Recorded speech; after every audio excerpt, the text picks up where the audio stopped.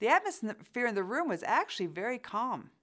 I have to say, one of your concerns was that I tend to be a babbler, and I know you made it real clear you didn't want me to do any talking the whole time, and I was very good. It was almost a meditative kind of setting in there.